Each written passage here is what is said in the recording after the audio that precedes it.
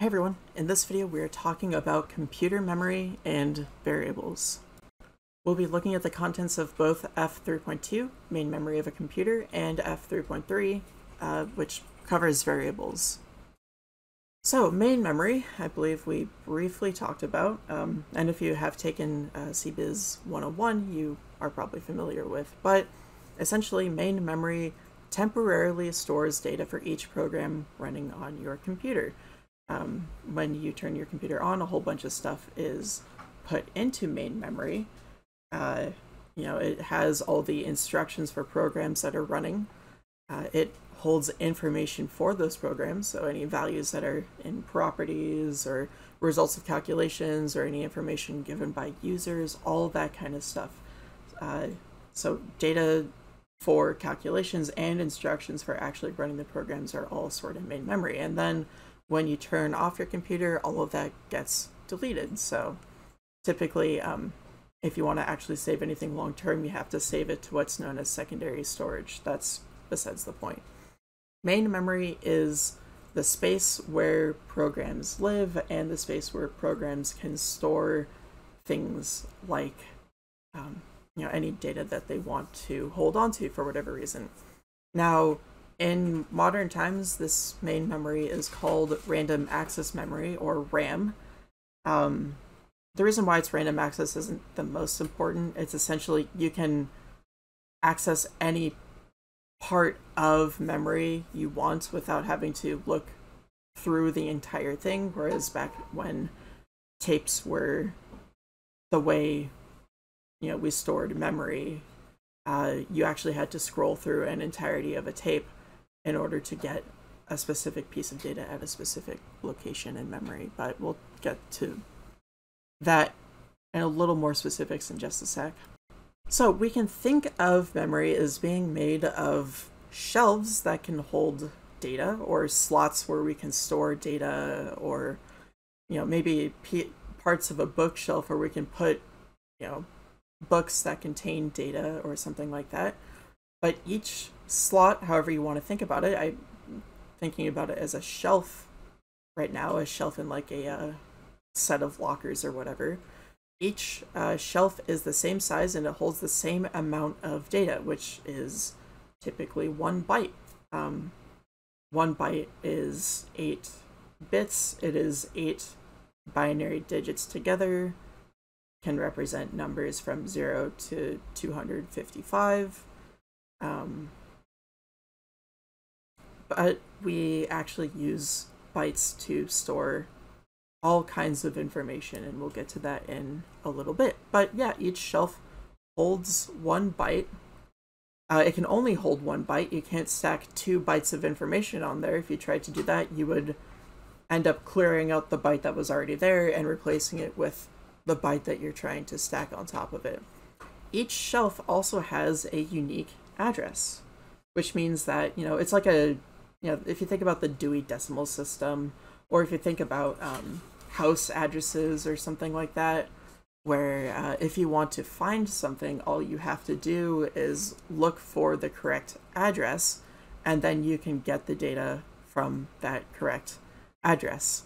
With that whole random access part, the computer doesn't even have to look through all of the addresses until it finds the right one. It can go just directly to the right shelf or something like that. Now, programs can actually request sort of bundles of shelves. Maybe it will request like 4 shelves together to store 4 bytes worth of information. And we're going to call these bundles memory locations.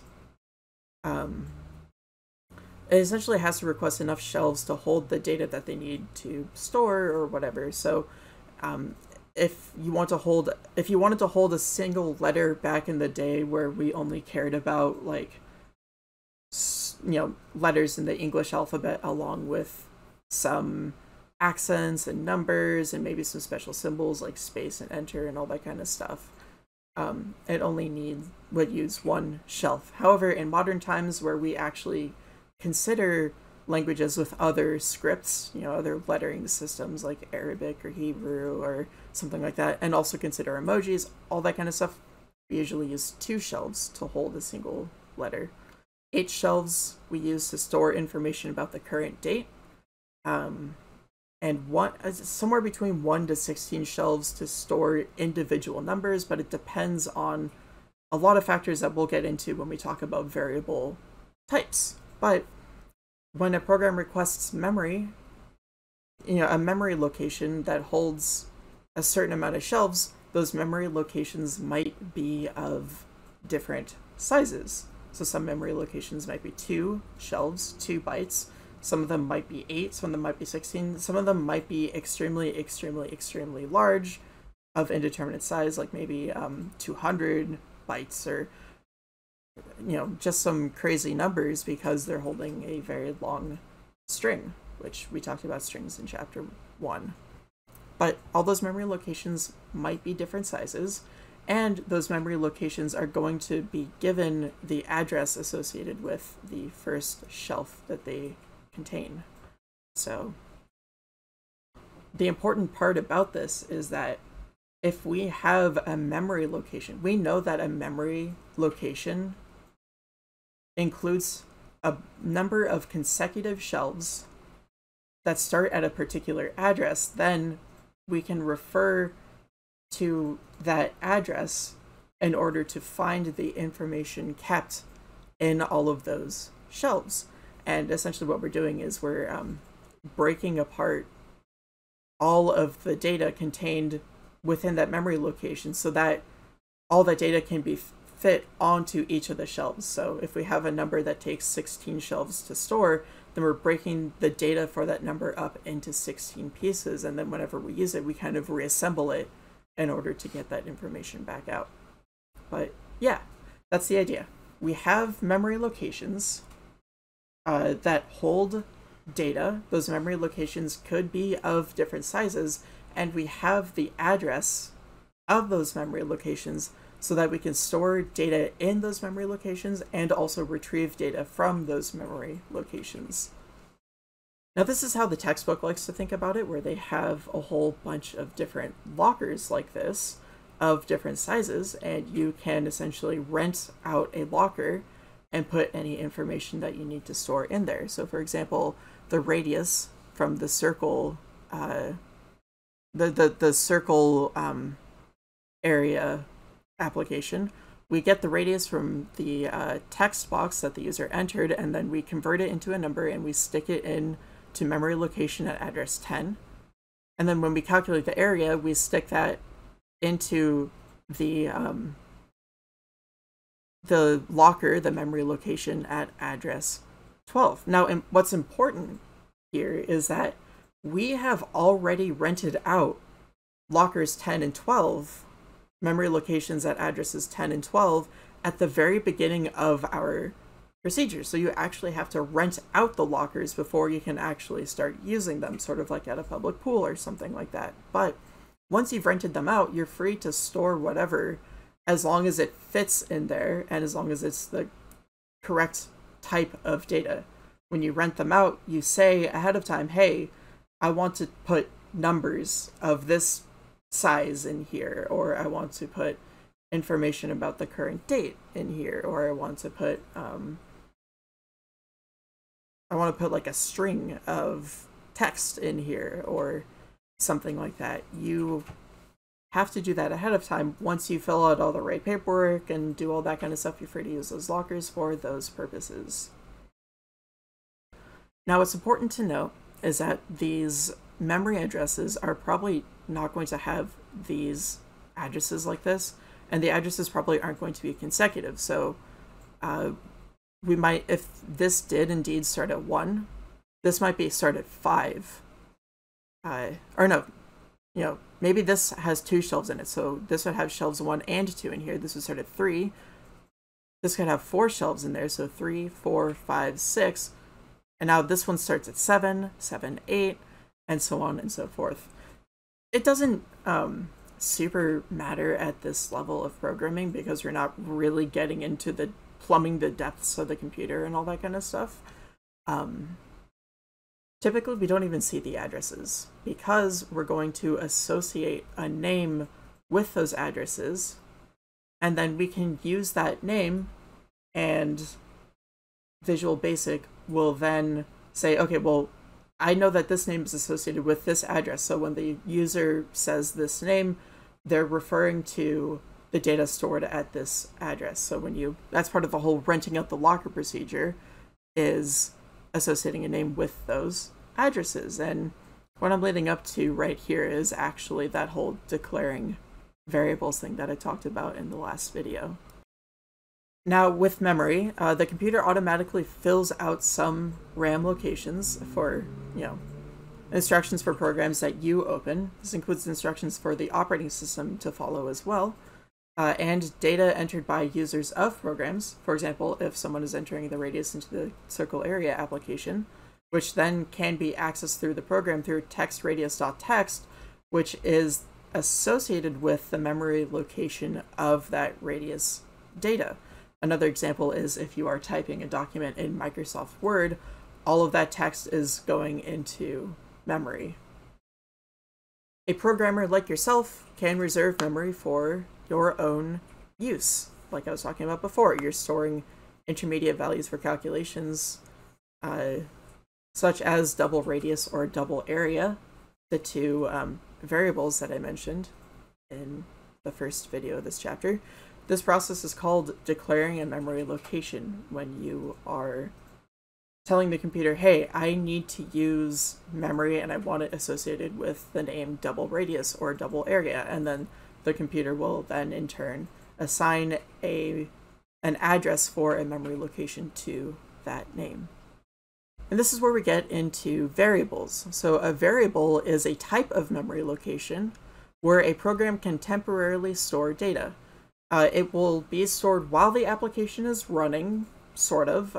More on this in a later video, but it is stored while the application is running, and it goes away when the application stops running. The important thing about variables is that you can store values in variables, but then you can modify that value. You can overwrite its contents. The value of it is variable, and we call this a mutable memory location. That's not a term that's in the textbook, but it's one that's important to remember if you continue on coding, is that variables, in general, variables are mutable. At least in this context. You can have non-mutable variables in other programming languages, but in Visual Basic we tend to think of variables as always being mutable. You can always change what's inside of them. When you store data in a variable, you are able to control the preciseness of data, how much detail is stored in that value, especially if you have a number with a lot of decimal points or something like that. You can decide how many you want to hold on to, or if you have a very, very, very large number, you can decide whether you want to hold on to all of that or if you want to like trim some of it off or something. You can verify that the data meets certain requirements, especially if the user has input some data and then you want to make sure that their input is valid, and we'll talk more about that later. But you can verify that data meets certain requirements, that it's correct and it's usable for your program. And you can save data for later use, like what we did with the the textRadius.txt thing, where we took the user's input and then we stored it in a variable for us to use later. Or when we calculated the area and we stored that in a variable for us to then use later when we're putting that value into a label to show the user. Now it's going to be slightly more efficient. In most cases it'll be slightly more efficient, but there might be some cases where it is extremely more efficient. It's more efficient to put data in variables rather than leaving it in control properties. Because with the control properties, it actually takes longer for you to access control properties that, Visual Basic kind of has more control over than it does to access variables that you have much more direct control of within your procedures and within your classes and all that kind of stuff. It's sort of like closer to you, so it's faster to access them. But also you don't have to worry about things like repeatedly converting types So you don't have to worry about repeatedly converting user input from a string to a number or something like that. You can just do it once, and then you don't have to worry about the conversion again. You can just use the numerical value. So it's a lot faster. It takes up more memory to use them, of course, but that doesn't matter because computers have so much RAM these days. So we care a lot more about speed, and when it comes to speed, using variables rather than trying to keep everything, inside of controls and stuff like that that are a lot further away and it takes longer to access. That's, keep them close to you. Use variables. We talked about declaring variables at the very beginning of a procedure, and that's sort of like checking out the locker in order to use the shelves within to store your data. You have to tell Visual Basic ahead of time that you want to use a variable with a particular name of a particular type. And when you do that, Visual Basic knows that it should request from the computer a certain amount of memory. It should request the number of shelves that you actually need, so then you can store data there. If you don't tell the computer ahead of time, at least in Visual Basic, then it's not going to know that you need those shelves, so then when you try to start doing work with it, it's going to start causing problems. Or at least it would cause problems, except for the fact that Visual Basic actually catches you and says, hey, you need to declare this first. Well, it usually catches you, but more on that in the option statement video. But, if you declare all of that ahead of time, you're telling Visual Basic at the very beginning of your procedure how much memory you need, so then it can actually get that memory for you, so then you can actually store all of the data you need to. So that's really important. It assigns a name to that variable, and it says what type that variable is, so what kind of data it's going to hold. And then computer associates your use of that name with data in that location by saying, okay, well, the name is connected to this address and the data is in this address. So that's important.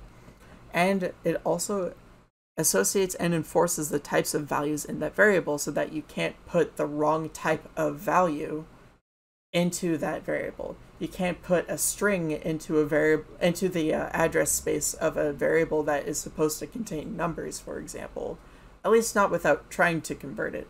And that's really important because then, if a string is way too big, if it has the entirety of, I don't know, Moby Dick or something in it, it's a very long string, and you're trying to cram all of that into a number, that can actually cause a lot of problems because not only does it overwrite everything that's in your number area, but if the programming language isn't really careful about it, it could even start overwriting other things, even getting so bad as to overwriting data for other programs. And that's actually a security risk, and that's used to be, and sometimes actually still is, a major way that hackers can exploit poorly written programs in order to inject their own code into them and start putting, doing malicious stuff. Is they put values that are too big into spaces that are too small, and then it starts overwriting other programs' instructions, and then those other programs start behaving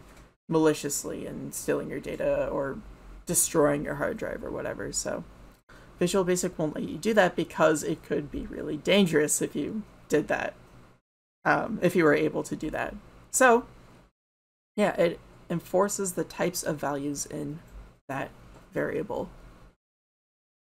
Now, declaring a variable, it's the dim statement. Dim stands for dimension, which is a holdover from very early days of programming, where when you're, it has to do with the size, requesting a certain size of memory and thinking about it as the dimensions of that, storage unit or whatever. I'm not completely familiar with it, to be honest. I'm a much newer programmer than describing it as a dimension. I think it had something to do with something called arrays, which is not what we're talking about right now. Regardless, what you say is you say dim, capital D, I-M, and then you put the name of the variable, and we'll talk about naming conventions in a sec, as, and then the type of the variable, and we'll also talk about the type of the variable in a sec.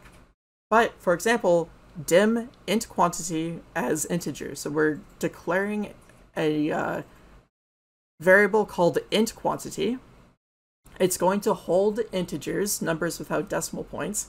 So, you could put numbers like 3 or 7 or -25 or whatever inside of int quantity, but you couldn't put something like 4.7 because that's not an integer, it's a number with a decimal point. So we're saying, hey, we need a variable called int quantity. It needs to be able to hold integers, so please request enough memory to put integers inside of it, but also please make sure that we're only putting integers inside of this and not strings or other types of data. And when we say this, when we just say dim int quantity as integer, it has an initial value of 0, which is the initial value for all integers. So when you say this statement, you get memory allocated to you that holds enough, that has enough space for an integer, and it currently has the value 0. All of your integers, when you declare them like this, will start out as 0. But that's how you do it. You type dim, the name of your variable, as, and then the type of data that that variable will hold. There's a lot of data types in Visual Basic, but we're not going to worry about most of them. We are just worrying about the 5 data types that are listed in this table right here. These are the only 5 that are really considered by the book. So the first one is Boolean. It's a logical value for true or false. What a Boolean value says is, it allows you to say things like, I assert that some statement is a true statement. Or I assert that some statement is a false statement. Or some expression, I should be saying. Some expression, some fragment of a statement, some piece of code is true. Or I assert that this is false. So if you wanted to say something like, I assert that 2 + 2 = 5, then that would evaluate to a Boolean value. In this case, it would evaluate to the false value. And we'll talk more about Booleans in the future. But the true and false stuff allows you to say, this statement is a true statement. I assert that this statement is a true statement, or I assert that this statement is a false statement. The default value for a Boolean variable, if you create a Boolean variable using the dim statement, dim is 5, or dim is hungry, or whatever, or Boolean hungry, or whatever, as Boolean, when you say that kind of thing, the initial value will be false until you set it to be something else. And it takes up 2 bytes, it takes up 2 shelves. Why it takes up 2, I don't know. It really could take up 1 if it wanted to, but there's probably something going on behind the scenes. But, that's beyond me. In most programming languages, you could use a 1 byte. I shouldn't say most programming languages, because I don't know behind the scenes on most of them, but there are programming languages that use a 1 byte value for true or false. Regardless, Booleans are a logical value, default value of false, and they take up 2 bytes of space. Now, the next 3 are actually our numeric data types. So the next 3 actually deal with holding numbers. And we're going to talk about them in terms of like how much data they are able to hold, ordering them from greatest amount to least amount. So the first type is the decimal. It does contain numbers with a decimal place. And it's able to contain 29 significant digits. So not including things like leading zeros at the very beginning, or zeros at the very end, or something like that. Range is typically, the smallest value is negative this big number, and positive this big number. It can contain most values between those numbers, as long as they have 29 significant digits. So you couldn't have this number minus positive this number minus 0.5, because that would be 30 significant digits. It wouldn't be able to hold on to that. That would get rounded down. So you also can get really close to 0, but not actually being 0. I believe the closest you could get was 1 to the negative 29th or something. I don't remember. There's like a really, really close value that you could get that's not actually 0. I was reading through the specifications actually when I was preparing this lecture. It's really crazy how much what the different ranges are for like different numbers of decimal points and all that kind of stuff. But essentially, between -1 times this number and +1 times this number, it can contain every number with 29 significant digits. So there's a lot of space that it takes up in order to hold all the data. It takes up 16 bytes, 16 whole shelves. It takes up the equivalent of 8 Boolean values in order to hold all of that, which might not seem impressive, actually, given that the Booleans are just true or false. But it holds a lot of information here. And the default value is 0. When you declare a decimal variable, a variable of type decimal, its default value will be 0. Alright, so doubles are the next one. They are also numbers with a decimal place, with 18 significant digits this time instead of 29. They're called doubles because of a concept called like a double floating point thing that is, well beyond what we have to worry about for this class, double floating point precision.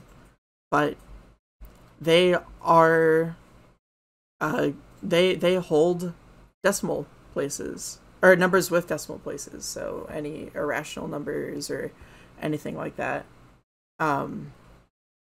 Their range is between plus or minus 1.797 times 10 to the 308th power. For the most part, it can't actually capture every single number within that range, but for most numbers that we're going to use, it'll be good enough. If you really want precision, if you're working with calculations with really important numbers, like you're doing financial stuff or like medical data or something like that, you're going to use the decimal type, because that's actually has precision. That's actually able to keep track of everything precisely. All of that numeric data is going to be stored in there precisely.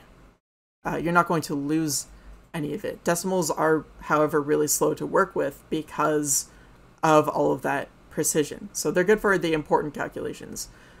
Doubles are not good because you can actually lose data. You can warp your data values that you are working with. They're a lot less precise, and they usually rely on approximations of particularly tricky numbers to work with. However, they're a lot faster, and thus, they work pretty well for most purposes that require decimal points. You don't really need to worry so much about decimals. Their default value is 0, and they take up 8 bytes of data to store all of these 18 significant digits, as well as the power of, it looks like a power of 10. Really, it's storing a power of 2. But, that gets into the implementation of the whole thing, and that's a whole mess. But, yeah, doubles are fast, but they are not precise. Now, let me show you what I mean about doubles not being precise, or floating point numbers in general, of which doubles are one. They're not super precise. So this is this is actually Python. This isn't Visual Basic. The reason why I'm using Python is because it lets me input code in live and not have to build up an application and compile stuff and then run it and all that kind of stuff. I don't really want to worry about that. So instead, I'm just using live Python in order to show off a very basic technique. But even though this is Python, this actually should hold pretty true for Visual Basic as well, since they both use floating point numbers based on the same specifications. So, if we think about the number 1/3, 1/3, if you try to convert that to a decimal point, you get a decimal point representation. You're going to get an infinitely repeating number where you have 0.33333 and so on and so forth. And that goes on forever, but we don't deal with forever when we're actually working with numbers. So when I type in something like 1 divided by 3, it's going to cut off at some point, and that is an approximation. And that approximation is something that you have to work with when it comes to numbers like this, numbers that repeat forever, or irrational numbers that will go on forever with no pattern, or something like that. Not even the decimal can really escape that kind of fate. However, floating point numbers are a little bit weird because of the way that they encode numbers. I'm not going to get into the specifics of it, but it's a weird way of actually holding on to values. Now, I talked a little bit before, I believe, about how computers actually talk in binary. They don't think about numbers in base 10 like we do. They think about numbers in binary. Now, the thing with that is that we have numbers in base 10 that we can represent just fine, but computers can't actually represent at all. And I want to draw the comparison to how, with 1/3, for example, 0.33333 going on repeating and stuff like that, or something like 1 divided by 7 going on forever. That has to do with the fact that 3 and 10, they don't really share any common prime factors, or 7 and 10 don't share any common prime factors, or something like that. Now, when we think about that idea and we apply it to binary, if I tried to do 1 divided by 10, 1/10 is not a very fun number in binary because it actually is infinitely repeating. 2 does go into 10, but that remainder, that leftover, that 5, isn't actually a number that is divisible by 2. And because 5 isn't divisible by 2, you get into some really weird stuff. However, if I type in 1 divided by 10 like this, it's a little bit smart, because it knows that it's 0.1 in base 10. So it's not actually showing us that this is an infinitely repeating number that it had to cut off at some point in order to actually fit it into a floating point amount of data. It's not actually showing us that. But it's there in the background, that infinite repeating value of 0.1. And you can actually expose it if you do the right math. 0.1, which is that infinitely repeating number, plus 0.1 plus 0.1 will still give us an infinitely repeating number, but we would expect a computer to say, oh, well, that's equal to 0.3. Well, that's not 0.3. That's 0.3 and then a lot of zeros and then a 4 at the end. That is an artifact of that lack of precision. Because floating point numbers are dealing with approximations, that 0.1 with all the repeating stuff gets encoded as an approximation. And then if we add 3 of those approximations up in just the right way, we get a new approximation, but one that we're not expecting, and one that's actually not correct.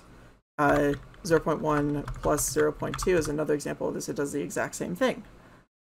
So this is what I mean by doubles are less precise, because they deal with these really weird rounding errors that can actually modify your values a little bit. Now, usually they're precise enough to the point where something this small doesn't matter, and you might have to account for it by rounding at the very end or something like that.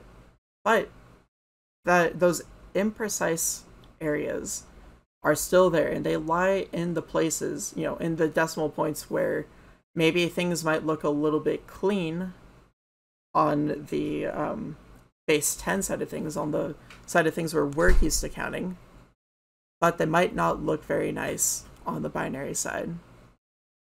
Alright, so the last numeric type that we'll deal with is integers, and their range are between negative 2,147,483,647 and positive of that number.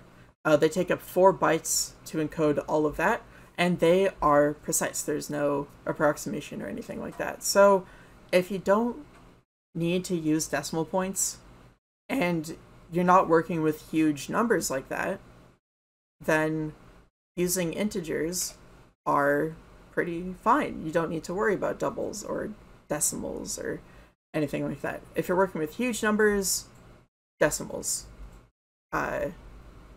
If you are working with decimal points and you don't care so much about the precision and all that, doubles are fine. But if you're not working with the decimal point numbers at all, and the numbers are reasonably small, integers work just great. Their default value is 0, and they take up 4 bytes of information.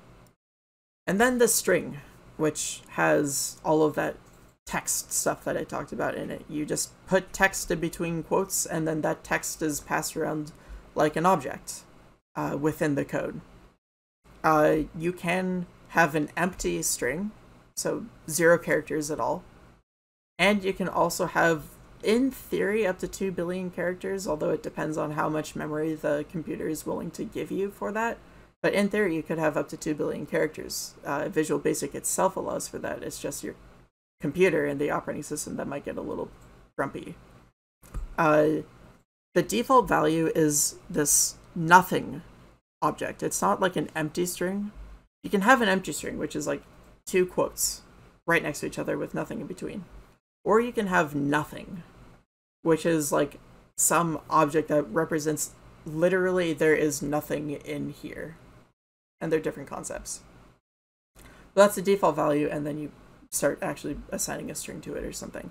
And the size of it will vary based on the number of characters, individual letters and numbers and spaces and all that kind of stuff that you actually put in there.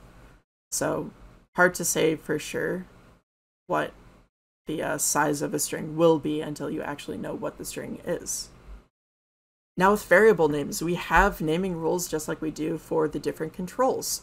There are some that are enforced by Visual Basic, and there are some that we will be using in this class, the ones that the book is actually using. So the ones required by Visual Basic, each variable declared in a procedure must have a unique name. You cannot have repeats. The reason why is that the computer would get confused if you had 2 variables named the same thing. It would get confused like which memory address you actually were trying to refer to, the one you first declared with the name or the one you second declared with the name or whatever, and it might make a choice that you don't like or overwrite data that you don't like or something like that. So just to be safe, each variable must have a unique name. The variable names must begin with a letter, and they can only contain letters, numbers, and the underscore character. No $sign, no @sign, no %sign, nothing like that. The recommended maximum number of characters to use for a name is 32. Even then, 32 is pretty excessive. Your variable name should be pretty short and sweet, easy to remember, easy to type, all that kind of stuff. You don't want to really make mistakes with that. And the name cannot be a reserved word, such as sub or double. You couldn't use dim, as, class, all that kind of stuff. And you probably also don't want to use the name of other functions or, sorry, other procedures or other class names or whatever, anything like that. It's best to just stay away from all of that. Although this last rule will be really easy if you follow the naming conventions in this book. Now, the ones we use in this book are actually pretty similar to the ones we use with a control. Each name will begin with an ID of 3 or maybe more characters that represents the variable's data type. The ID is being listed right here. For Boolean, it's BLN. For decimal, it's DEC. For double, it's DBL. Integer is INT. And string is STR. And we have some examples right here, but yeah. After the ID, will indicate the purpose of the variable. That's really important because it's self-documenting to some extent. We know what that variable is supposed to be used for to at least some extent. You'll probably want to clarify it further by using a comment to say what the variable is doing as you define it for the first time. But at the very least, with that comment, right, and the descriptive remaining characters after the ID, anyone who's looking at your code, including yourself, is going to really know what that variable is doing. The other variable name convention we use is that we'll be using camel case again.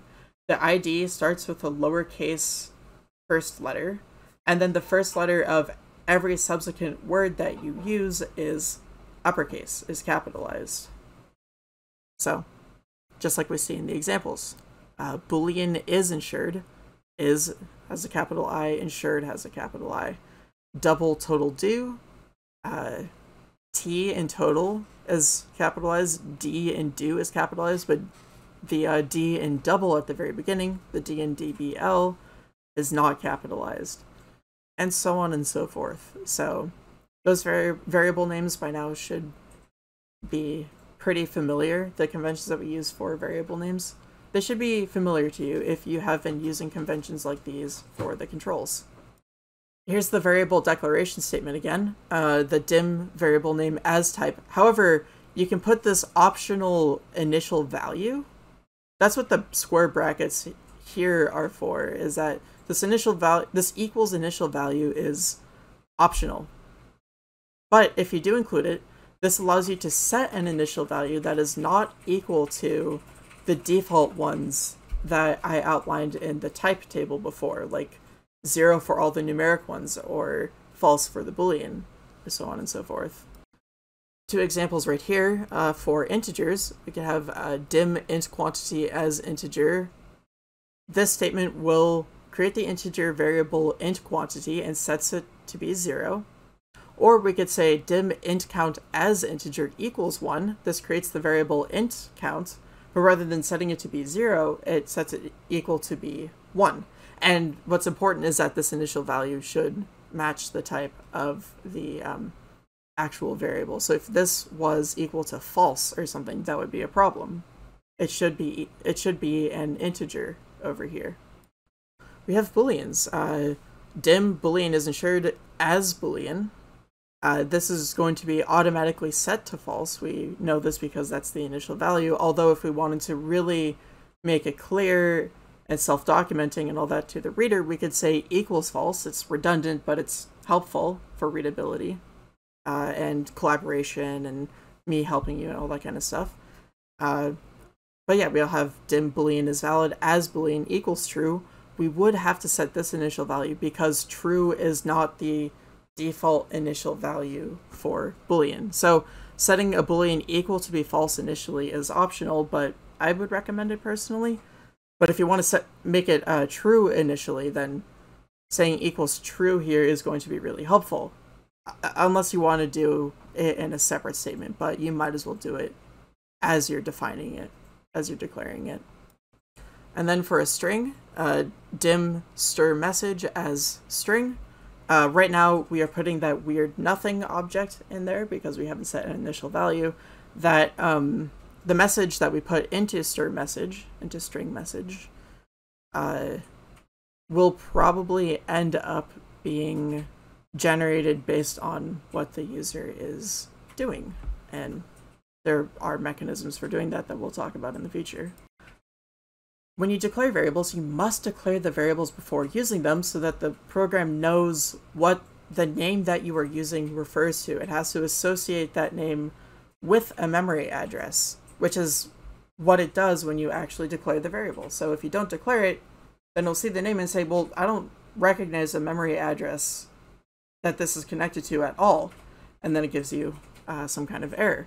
Usually this is because Visual Studio is smart enough to recognize that you used this variable before declaring it, and it says, hey, you should write a declaration. But if you try to actually run the code, then Visual Basic would say, well, hang on, I don't know what memory address this refers to, so that's a problem. A really good practice is to declare variables at the very top of a procedure. Declare all of your variables at the top of the procedure. It helps you actually remember to declare them if you actually know, like, especially based on your pseudocode, right? If you go through your pseudocode and you know, like, hey, I need all these variables with these particular names, then declaring them at the very beginning helps you remember to declare them before you then get into the weeds of like actually programming and solving the problem and all that, where you might be more likely to forget to declare them if you haven't already. Also, it helps you know exactly where the declarations are so that you can check names and types of all your variables. It helps you there because, you know, if you know exactly where they are, you don't really have to spend a lot of time finding them. But if you write a very long function, you might have to go hunting for it, for that variable declaration, if you need to check the type of it or something like that. And I think this is especially helpful if you use comments to say what that variable is and what it's doing, all that kind of stuff. Comments are very helpful. Actually, yeah, I just said this. Use comments to say what the variables are. Highly recommend it. The book doesn't say to do it, but use comments. Describe what the variables are, and also it's helpful to describe what some of the different steps you're doing, especially if they're complicated steps. You know, what those steps are actually doing. And here is an example of declaring variables at the top of a procedure right here. You'll see that after declaring these variables for the first time, you'll get this warning message from Visual Studio that says unused local variable double area. That's not a big deal. You can just continue actually writing out your code, and as soon as you calculate the area and store it in double area, Visual Studio will not give you that warning anymore. It's not the biggest deal if you declare a variable that you never use. You're using up memory that you're not actually using. Like, you're taking up resources that you're not actually using, so it's not great to do. But like for now, in this context, it's not the end of the world. It's just if you get into bigger and bigger and bigger computing projects where memory is a lot more of a problem, which maybe you will, maybe you won't, I don't know, but like it might be a good practice if you anticipate learning more about code to not use more memory than you have to, and not declare more variables than you're actually going to use. Well, that is memory and variables, and we'll actually talk about one other type of memory location later on through all these lectures. But that's what I'm talking about in the pseudocode and the flowcharts when I'm saying declaring your variables, and, you know, all the background with memory and all that to go along with it. The next video is actually, you know, we're kind of going through the function for calculating the area in that circle area application. So the next part is actually figuring out how to convert strings to text so that we can store strings to numbers so that we can store the numerical value that the user provided inside of a variable rather than having to store a string and do some wacky stuff with that. So that's what we're looking forward to.